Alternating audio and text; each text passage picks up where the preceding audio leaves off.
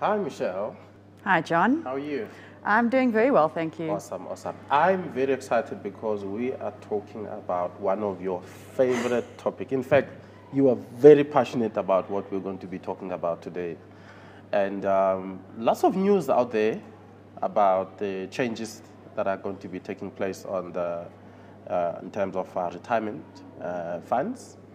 And yeah, I think we're going to hone in on that. But before we get there, maybe let's start right at the beginning. What do you do at Old Mutual? Sure, what do I do at Old Mutual? So I work within the Old Mutual corporate business, working with retirement funds and pension funds, assisting in terms of designing, developing, and also around member education to helping people fully understand what they have when it comes to their pension fund. And how long have you been involved in that space? Sure, I've been involved in the financial services space for about 25 years now, giving my age away. Sure. Okay, so let's talk about retirement, What is retirement? Maybe let's start there. I mean, I think the first time I had somebody teach me about retirement, they said retirement is one of the most depressing words you can find in the dictionary, because it talks about isolation. And what is retirement?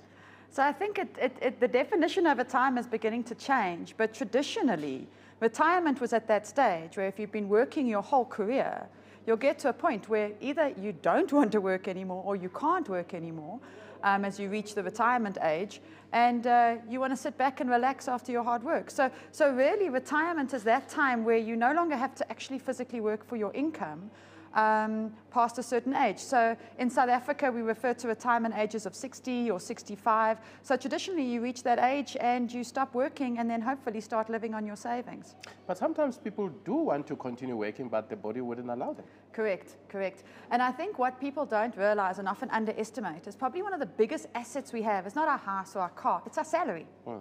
And if you will eventually in your life get to a stage where you either can't work, as you mentioned, your employer is going to, the retirement age says you have to stop working from an employment contract perspective, and then you need to have something to fall back on. So yeah, there are those two elements of either you want to or you can't. And I think that's one of the reasons that, people go, oh, I'm not going to retire. But that makes sense if you're 60, 65, or 70. But realistically, I don't know many 80 and 85-year-olds that are still out there working.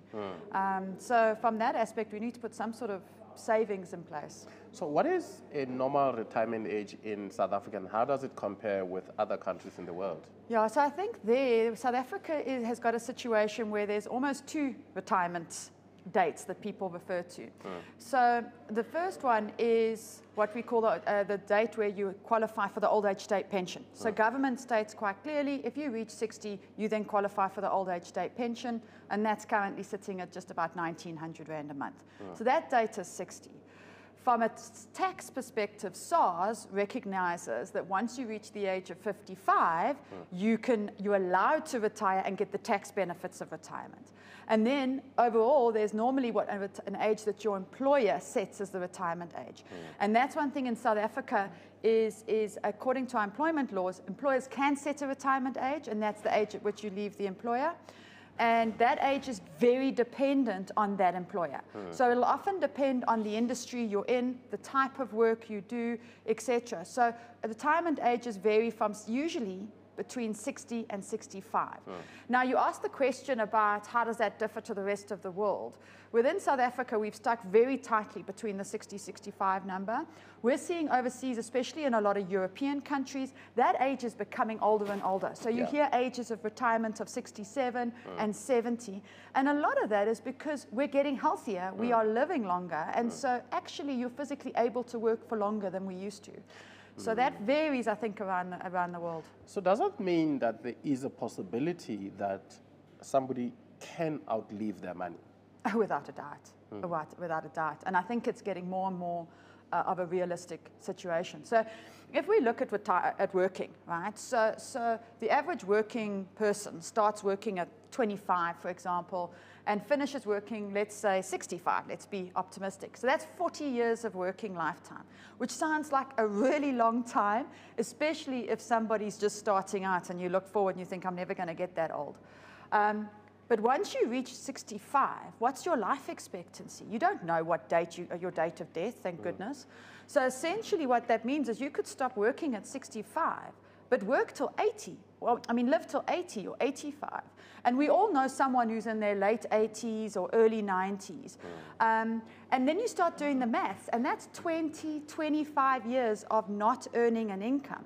So the real art of saving for retirement and being okay for retirement is to optimally use that time while you're working, those 40 years of saving, so that you've got enough to live on for, say, those 25 years. So, you know, if you save for 40 and live on it for 20, that number starts making sense. Problem is, if you're only saving for 20 years, that money's not going to last you 20 years, unless, of course, you're putting 50% of your salary away, which we know realistically is not going to happen because most of us can't afford to save that much. That's true. In South Africa, we're sitting on a ticking time bomb. 66% of young people are unemployed. If they enter the job market at a very late stage, what is the outlook there? Maybe? Sure. And that's a very good point. In terms of that, with people, I talked about 25 as the age, and we've got a lot of youth that are only starting to work in their early 30s. And then you're reducing your savings time down to 30 years, for example, which does put higher impact, especially when that same youth are going to have longer life expectancies. We are getting healthier, medical advances, you know, just generally we're all living a lot longer. So it is putting pressure, which demonstrates that there's even more importance on the fact that you need to be saving for most of your working life when you are working. When you're earning a salary, you should be saving towards retirement to ensure that when you can't work anymore, you're not dependent on your family and your friends or the old age state pension, but you're actually dependent on yourself because you've managed to save. And I think you raised a point around the fact that South Africans, the youth, are not working. But one of the biggest other challenges we have in South Africa, with so much unemployment and with so many people who haven't prepared for retirement, the dependency ratio is exceptionally high. So it puts pressure on working South Africans now, where the average working South African can be supporting up to 5 or 10 people on their salary. And so saving for retirement seems like an additional pressure, but almost puts you in a position to break that cycle, where when you reach retirement, if you do save enough, it means you're not going to be one of those people depending on your children or family members. Then we've got another challenge with some employers who actually don't offer that benefit to their employees where there's no retirement plan provisioning. What is the problem? So in South Africa, the legislation states quite clearly that as an employer, you don't have to offer your staff pension benefits, but if you do, it has to be offered to everybody. So most of your large employers will have retirement funds, but a lot of your small and medium companies have got other things that they need to focus on. There's financial challenges as employers, and so it's not unusual that an employer doesn't offer. But then the onus is actually not on the employer to do that. It's you as an individual. It's that focus that when I start working, I actually need to start doing these boring adult things like insurance and saving for retirement. And I think part of that is if you work for an employer that does have benefits and savings, fantastic. That gives you a vehicle in which to use. It's still your responsibility to make sure you're putting away enough and that fund does have the benefits you need. If not, you might still need to top it up. But if you're an individual where an employer doesn't give it to you, then you need to find your own vehicle. But there are retirement annuities and other ways of savings that you can, as an individual, still save for your retirement. So it shouldn't stop you saving for retirement. So if I were a shop steward of a trade union and I say to you, well, I hear you're saying it is my responsibility, but what happens when my employer gives me little? And that is one of the biggest challenges, because salaries are low and there's only so much that you can get out of it, you know. But the other challenge is, if you think it's little now, wait till retirement when you have no income. And I think that's the problem, because we don't have a great safety net in South Africa when it comes to retirement savings. So if you don't save at all and you don't do anything, when you reach retirement, the only thing that's there for you is 1,900 Rand, which is the old age state pension. And that's it. So if you were earning, say, 7,000 or 8,000 Rand a month when you were working, the likelihood of you coming out on 1,900 Rand, it's not going to happen. It doesn't matter how you try and balance the books. And so as uncomfortable it is, even if you can put 5 or 10% of your salary away into a retirement fund, it will make a big difference in supplementing that 1,900. So you know that that's your base, but at least you want to get slightly more than that, which is where that conversation. But aren't there countries in the world that make retirement benefit compulsory, that every employer must provide? There is, and it seems to be the most effective, because mandating retirement fund coverage means you're forced to, and it's that sort of thing that a lot of us don't like to do it, but if we're told to and we do it, and then it actually is for our good, right? So yes, around the world there's a number of countries that have compulsory retirement fund savings where they say you must put a certain amount. There's a lot of funds where it makes it compulsory to contribute to a government fund of some sorts, which means that actually you know that it gives you that security to know you're going to be okay. We are not there yet in South Africa. So we know statistically there's only about 50% of working South Africans are actually on a retirement fund, which is a low proportion. And most of the people not on a fund are those in the medium and smallest employers. And the self-employed, and of course your informal workers, people who don't earn a regular income. Often it's very difficult for people to access or find the right place or know how to do that savings. So a part of the conversations that have been happening in the industry over the last year, 2 years, 3 years, has been this whole concept of, does government make it compulsory? Do they make it, the wording is around auto-enrollment or mandatory provision, where they're looking at saying, how can we make it compulsory for people to be members of retirement funds and make it compulsory for employers to provide. So I think that's on the cards, but I think it's a long term away, because there's a lot of things that, we can't put too much more pressure. We know small businesses are taking strain. We know medium-sized businesses are taking strain. To put more pressure on the fact that financially they need to now put these products together, retirement on top, it adds quite a bit more. And then also it impacts that whole minimum wage discussion, which is a whole conversation on its own and how it influences. So I think we're on that journey in South Africa. I mean, there's been a whole lot of noise around retirement reform, and which is really exciting. But it's not this stuff doesn't get fixed overnight. It's a journey we're on that we're going to need to follow the right steps. There is this figure of 6% that's been talked about for many years, that only 6% of South Africans can actually retire comfortably, meaning 94% of our population, of not just the overall population, but the population of those who have a retirement benefit can actually retire comfortably. I mean, 94%? It's a scary statistic. It is absolutely terrifying. And often I look at it and I think, as someone who works in this space, we failed, right? Because if only 6% of the people who are using your products are retiring comfortably, then you haven't achieved at all what you should be achieving. But the honest truth is, a lot of those reasons are structural reasons. And I'll give you a couple of examples. So we don't have a minimum contribution rate in this country if you contribute to retirement savings. And so the magic number around the world for retirement savings is the 15%. So there's no exact numbers, but I'm just using an approximate number. So you should be saving about 15% of your salary every month should be going to some sort of retirement savings. But that is for your whole working career. Okay? Now, what we find is a lot of people are contributing something, but it's nowhere near that number. So they think they're okay because they're in a retirement fund, they're saving, they're ticking the box, but they're only putting 5% or 10% of their salary away.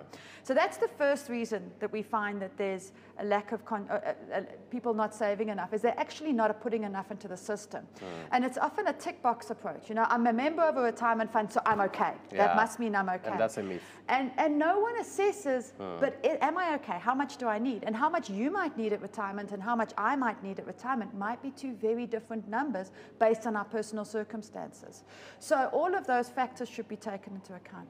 Another reason, and one of the very big reasons why people don't come out right, is this whole concept of preservation. Now, we have got a very unique legislation in South Africa around preservation. And what that states is if you change jobs, you can cash out your pension fund, right? Because usually around the world, if you put money in for pension, you don't touch that money till you reach retirement age, till you're ready to use it. But here, that doesn't happen at all. So you're allowed to, you should preserve, but actually what people do when they change jobs is everyone gets all excited and thinks, I'm coming into some great money, my pension's going to be paid out, I will use it to buy X, spend on Y, etc., etc. And actually what then happens is we were discussing earlier about that 40 years of working or 30 years. Now, if I change jobs and every time I change jobs, I cash out, then essentially I'm dropping that period of time for which I can save to being less and less and less. And what we find happens realistically is when people get to the age of like 45, then people, oh, wait, maybe I should look at retirement. And then they'll start saving. So we find people are only saving properly after they've cashed out, changed jobs, cashed out, for those last like 10, 15, maybe 20 years of work. Now, you can't save for 15 and 20 years and expect that money to last you for 20 or 30 years when you've retired. The maths doesn't work out. It's not going to be there. And so that is one of the big challenges we have, is around that whole concept. We find as much as 90% of people, when they change jobs, cash out their pension fund. That is a terrible statistic. That's a huge number. It's a massive number. And so we really need to be looking structurally at changing that. So I thank you for demystifying the myth that just because I'm contributing towards a retirement fund, therefore I'm okay. So which brings me to the next question. What is a retirement replacement ratio? What do we mean by that? Sure, okay. So a retirement replacement ratio looks at how much am I earning after retirement in relation to how much I was earning before I was retiring. So let's say, for example, when I reached my retirement date, I was earning 10,000 Rand a month. If I had enough after I'd retired, so the month after I've retired with all my pension savings, to buy me a pension of 7,500 Rand, that means that's 75%, because I was earning 10,000, I now can earn 7.5. That's a 75% replacement ratio. So the concept of replacement ratio says, how much do I need to save for so that when I reach retirement, I can replace that proportion of my income? And it's a very good concept, because some people believe they have 100% or 50%, and that's very individual. And I'll give you an example. So if by the time I've reached retirement, my house is paid off, my kids have moved out of home, etc., I might need a lot less to live on than, say, somebody who was renting, who's still got dependents at home. They might have been earning 10, spending the full 10, and they're going to need a full 10 when they retire as well. So that replacement ratio will vary, and it's a very individual number. And so that's part of the whole retirement planning conversation. Like we speak about the fact, if you're part of a retirement fund, that's great, box ticked, but you actually need to sit down with someone and say, how much do I need at retirement? How much should I be putting away to get that based on what I'm planning? And I mean, the numbers, it's a long-term journey, so it's not something you need to do every day. If you check the right numbers are going in, then they stay in. But yeah, the idea is the replacement ratio gives you something to target at retirement, so you know how much money. And the average that everybody uses is 75%. So that the logic says you shouldn't need all your salary, so let's use a benchmark of 75%. So depending on how you are to that 75% determines how close you are to the average person being able to retire okay. So if I understand you correctly, in simple terms, you're saying if I earn 10,000 Rand a month, the day I retire, whatever contribution I was making towards a retirement fund should actually buy me back a retirement annuity equivalent to 75% of my last paycheck in order to maintain the same standard of living once I retire. That's 100% right. Yeah. But then you have a situation where there are people who retire and they're still paying a bond. Correct. So what happens then? So then you might need a higher replacement ratio. So when we get to retirement, and this is always the big thing as well, we talk about this retirement date and this retirement age, and it's probably the time where you are making the biggest financial decisions of your life, right? I mean, if you've saved okay, and these are very rough back of the cigarette box type calculations, but if you've saved for your whole working lifetime, you've made sure you've saved enough, you've probably saved between 10 and 12 times your annual salary. Okay. Please say that again. You've probably, when you reach retirement date, so if I'm retiring at 65, the amount that should be in my retirement fund should be equivalent to 10 to 12 times my annual salary. Okay. So that is a large amount of money. And the idea is, when you reach retirement, you now need to manage that properly to make sure it lasts you over the rest of your life. So you mentioned purchasing an annuity. So what happens is, actually, I need to sit at retirement with my financial advisor and say, right, I've got 10 times my annual salary. I need to now buy a monthly income. Because if somebody gave me, and this is realistic, but if someone gave me 10 times my annual salary when I turned 65 and said, here, Michelle, make it last till you die, I'm going to get that wrong. And I'm going to get it wrong for a couple of reasons. Firstly, if there's money in my account, I'm very likely to spend it. I can try what I like, but something that should last 20 or 30 years will last 5, and it'll be gone. So the one aspect is to give a lump sum and expect it to last. But the other aspect is, it becomes very difficult to budget. So you don't. So the idea is, you take that money. Let's say it's R1 million, for example. And I take that R1 million and I want to go buy a pension. And so you go to all the different insurers and find who can give you the best price, and you buy a pension that locks you in with an income for the rest of your life. Box ticked. But what you also can do at retirement at that point is that you do have the option to take up to 1/3 of it in cash, right? So if I have that million, I can take, say, 300,000, and that gives me the opportunity at retirement to settle my bond. So if you have that ability, you then can do that to say, actually, I'll settle my bond, and then I'll buy an income, and then that should give me an opportunity to secure my income, and then at least I'm financially secure as one can be. So often if you've got a bond still at retirement, that is definitely one of your options. The other is, you've just got to save a lot more, because you'll need a higher replacement ratio. That's true. That's true. I mean, especially because when you retire, you will need a medical aid. You will need other things. I mean, in order to maintain the same standard of living, I mean, the quality of or access to quality healthcare, very, very critical when you retire. And unfortunately, if you don't have a proper income, it means your standard of living will drop, and then you're retiring into poverty. Which brings me to the next question, because government is certainly concerned about people who resign in order to access their pension, to settle their debt, or to do any other thing, with their pension money. Why is that a problem? Because I know some people have concerns about, no, why do you want to make changes? I mean, because it's my money. What are your views? So I think it comes back to that point I made earlier about that whole dependency ratio. So we're currently at 6% amounts of people who can actually retire. And to be honest, that number's not great, because it means the proportion of people in South Africa depending on an old age state grant is massive. It's not sustainable. Yeah. And also, the dependency ratio on the working population is getting higher and higher. So what National Treasury and government are trying to achieve is, they're saying, right, if people are saving for retirement, which we know, as I said, most people, 50% of the population is saving, then it's absolutely critical that we make sure that money is ring-fenced to retirement, to give people the best chance they have at financial security after retirement. And so they've looked at this and said, at the moment, people change jobs, as you mentioned, they're cashing out their pension, and often you change jobs for a better job, right? You get a new job, it's a more salary. It's not even the reason you don't want to change jobs to access your pension. You're going into high income, but you still cash out your pension because you see that you've got the opportunity to. So what government wants to look at is restricting that, because accessing your pension should not be linked to changing jobs. True. It should be linked to other aspects of your life, but not changing jobs. So what are those changes that are being proposed by government? I mean, I hear people are excited. I mean, we're hearing that very soon people will be able to access their pension earlier. Yes, so I think that, this is the whole framing. National Treasury has titled it the new two-pot system. And the idea of the two-pot system is twofold. The first part of two-pot is to actually stop people accessing their pension when they change jobs. So the idea is there's now going to be moving into a world of compulsory preservation.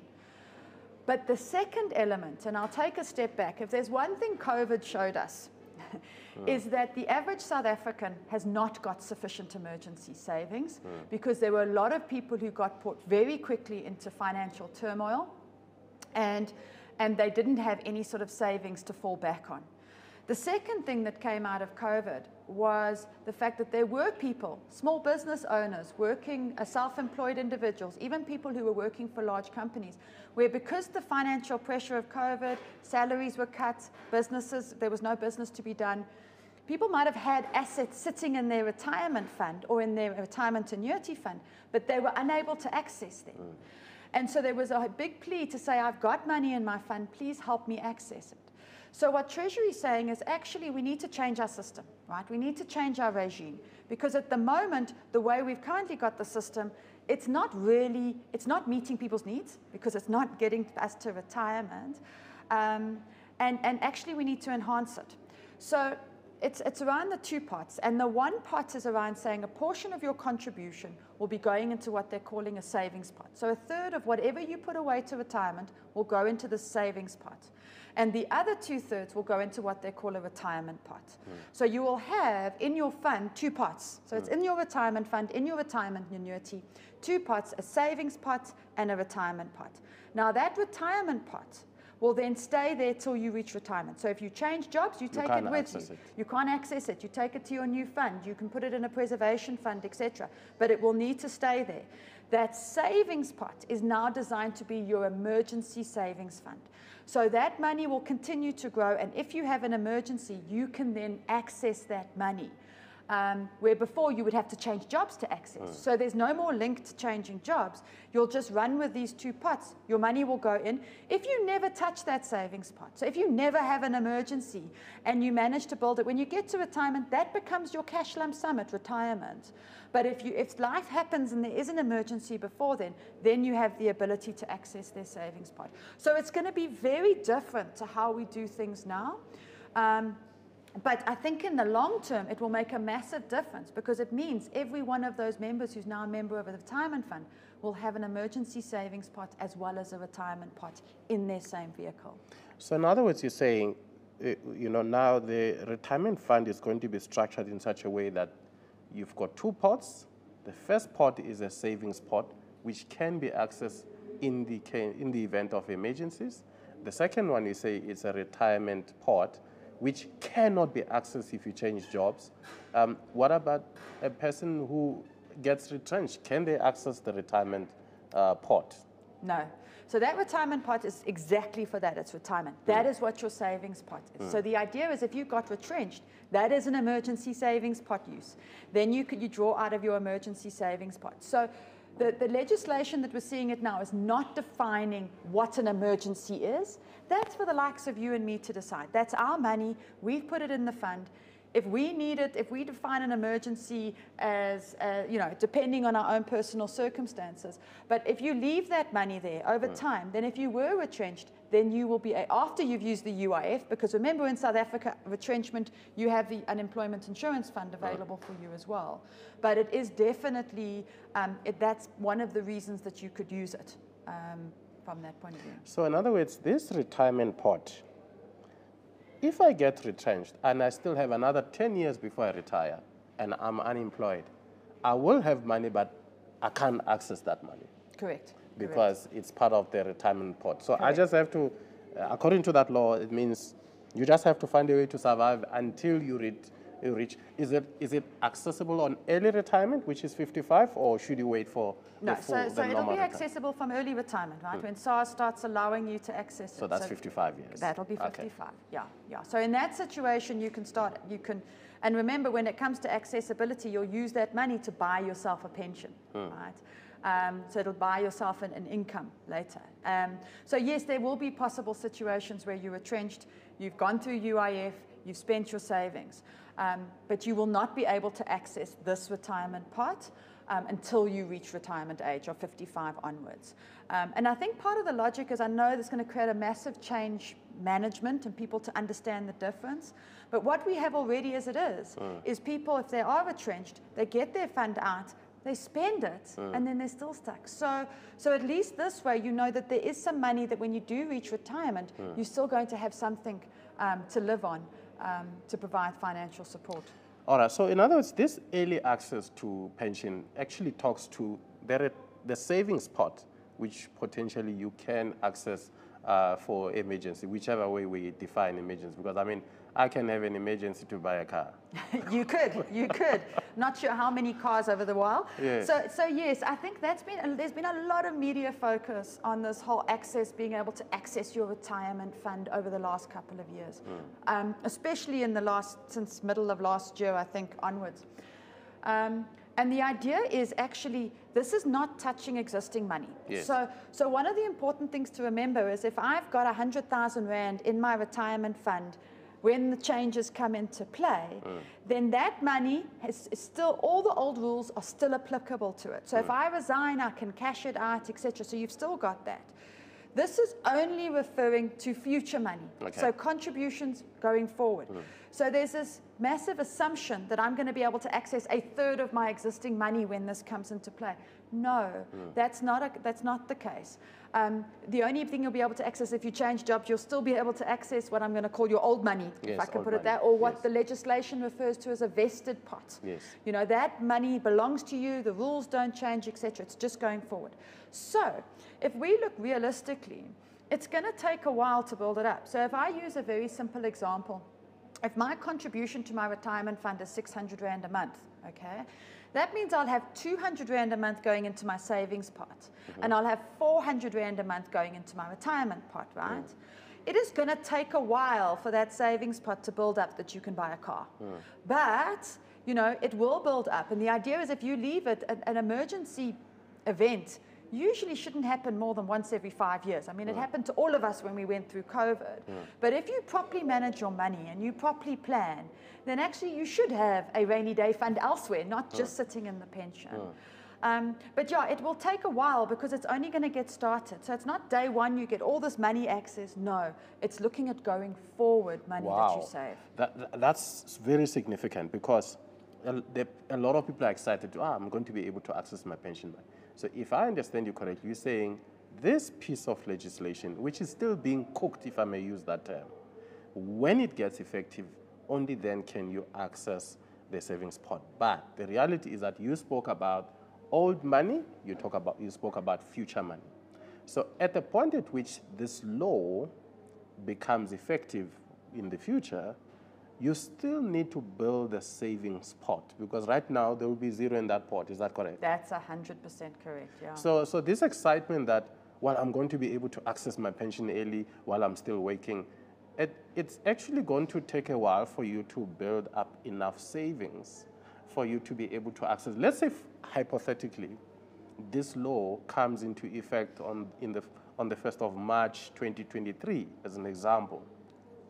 Then first month is end of March, then that's the first time I'm now starting to build that savings pot going, you know, over the next 12 months. So effectively, it means people can, if it became law in March next year or 2023, it means I can only access it in 2024, thereabout. But again, depending on how much I've saved. Is that correct? That's correct. So one of the two elements that they're putting as restrictions, if I can use that one, the savings pot, is you must have at least 2,000 Rand in the account to withdraw. Minimum, okay? Because it stops you going to draw 100 Rand, 100 Rand, 100 Rand, because it's not designed to be that. This is a pension vehicle. It's a highly regulated, highly protected pension vehicle. So it's not like your bank account. So from that aspect, it'll take a while to build it up, and once you've got to the 2,000, you can access. The second restriction is you can only access it once a year. So once a year, you can go and access. And I think there's going to be a lot more work going around. How am I going to access it? What forms do I need to complete? That's far down the line in terms of what your pension fund and the rules around that. But it's important to note, like you said, don't get excited around, I'm going to access immediately, etc. A pension fund is a long-term savings vehicle. There is no quick fix to, I'm in trouble now, I need to access money now. That's not what this system is designed. It's designed that over the next 10, 20, 30 years, if we can bring these changes into place, it will mean that people starting work now, when they reach retirement, will probably be in a much better place financially than people who are retiring now because of the new regime that is being put into place. I saw a couple of media reports, people speculating and saying this new law of the two-pot system when it comes to pension will become effective in March 2023. Is that true? I think it's exceptionally optimistic. So let's just have a think about what the process is here. So we are changing a whole pension fund system in a country. So firstly, there's a huge amount of legislation change that needs to come, right? The Income Tax Act needs to change. The Pension Fund Act needs to change. All of those aspects. And that's not something that gets done quickly. So realistically, even if everybody was full on agreement and this was ready to roll, I don't think the legislation would be ready until probably early to mid next year. So that's just the regulations. Then all your pension fund providers, your retirement funds, then have to get ready for this new law, which means system changes, rule changes, all of those elements, plus SARS themselves needs to get up to date to make sure that their tax systems and their administration systems can manage these new changes. So there's quite a bit that needs to happen to make this happen properly. So I can't imagine that 2023 is realistic because I think that it's going to take at least, even from when we're ready with the regulations, I think it'll be at least 12 months to get systems up and going. So I think we're looking at a 2024, 2025 implementation of these changes. So in the last budget speech in February 2022, looking at the 2022 financial year, there were some announcements made by Treasury on pension funds effective 1st of. What were those changes? What has changed right now? So I think there was those changes that happened last year, right? So last year we had that whole annuitization change and that whole the pension provident fund change. I don't know if you remember. Please explain that. So I remember earlier I mentioned the fact that if you have, let's say you've had R1 million saved at retirement, people, especially members of provident funds, would be able to take that whole R1 million in cash and off they go. Now, we know that also that's one of the reasons people don't have enough at retirement, because they take this, they start a business, the business doesn't work, or they spend it really quickly, and so they run out of money quite quickly. And so the law changed last year to say, actually, when you reach retirement, you must actually buy a pension. You can't take it all in cash. You can take a third in cash, but the rest you must use to buy an income. Because otherwise, your water and lights bill, your rent, your food, you can't buy it once off when you retire and hope it's going to last you forever. So you do need to break your lump sum savings into monthly incomes so that it can align with what your actual expenditure is. And so that law changed last year for anyone under 55. So the over 55s, they can still get all of their money out in cash, but the under 55s, it changed to say, actually moving forward, you must buy a pension with your money with at least 2/3 of your money in retirement. So that change has happened. And it's one of many changes, because I think it was, sure, going back in the history books, 2012, I think it was, where they released papers to say, actually, we need to resolve our retirement fund industry is not working. So there's been a lot of focus on costs and bringing costs down in funds. There's been a lot of focus on governance and getting the governance right. There's been a lot of focus on consolidation, and then the focus on annuitization, which was last year, and now they're focusing on preservation. So this is a part of a much bigger plan to ultimately improve retirement outcomes for people in South Africa. So in other words, we used to have what we call a pension fund and provident fund, and the rules of pension funds and provident funds were a bit different because they were structured different. Maybe you want to touch on that briefly, and what's the difference, and those changes that you are referring to, which happened in 2021, but also subsequent announcement in 2022 and during the budget speech. So what changes there effectively? Okay, so the whole concept of a provident fund was, I save for retirement, same as you do pension. I always believe the simplest way to think of a retirement fund is think of it as a savings account, right? Yeah. If you open a savings account in your bank, you put money in every month, and that money might earn interest, and then when you finally want it, you access it. Now, the idea is it's just a very, very long-term savings account. So both provident funds and pension funds operate the same way. You put some money in, it goes in tax deductible, which means you haven't paid any tax on it, and it continuously takes, you build it up over time. But that's the same for both pension and provident. The only difference between pension and provident fund was that if you were in a provident fund and you reached retirement, you could take all of your money out in cash, but in a pension fund, you could only take a third in cash and 2/3 you'd need to annuitize. Now, there were previously other differences, but those over time have been moved out, and so that's been sort of the only difference over the last couple of years. So this change said actually for money going in after a certain date, which was the 1st of March 2021, that money must be also used to be a pension fund. So now, realistically going forward, we only have pension funds. Right? So if you've got provident fund money, your provident fund money is protected. But actually part of the process was you will need to buy a pension when you reach retirement. So that is part of the change now. So it's aligning pension and provident. So in the big picture going forward, there is very little difference between a pension and a provident fund now. Okay. So in conclusion, if you were to speak to employers about preparations they need to make in anticipation of these new laws, what would that be? And secondly, what would your message be to any worker, whether self-employed or employed? What do you say people should do in order to prepare properly for retirement? Sure. So the first question you asked me about, what would I tell employers? I think the important thing there is to get a message to people not to panic. These changes will take a while to come into play, and because of the whole vested rights and protected, no one's losing anything, there's no money going. I mean, I remember, I think it was 2016 when changes were coming through, and there was a whole lot of concerns around the fact that, sure, these changes are going to come in and government's going to take my money, I must cash out now, I must resign now and take my money, etc. There's absolutely no need to panic. There will be quite a couple of changes, but most of the changes is not really going to impact the employer. It's actually the fund. So the retirement funds will need to do all the work around making sure these changes, but there will be a lot of member communication coming out, etc. So from that aspect, I think we're still a long way from having it finalized. Look, when I say a long way, I'm talking 18 months or whatever. So just make sure you're comfortable and you understand what this means. That's always the best thing, is get the facts. Don't lean on the rumors. For an individual, I think one of the important things to remember is your retirement fund is your responsibility. Okay? No one's going to do it for you. Even if you're part of an employer fund and you're ticking the box, it's still up to you to take responsibility for it.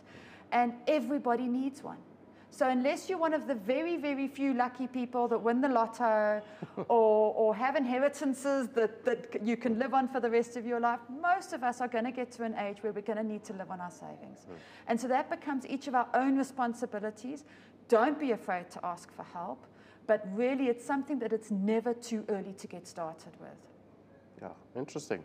Well, there's a show called I Blew It. Hopefully one day we'll come up with a concept that says I grew it. That's it. I love it. Michelle, thank you so much. I think we've learned a lot.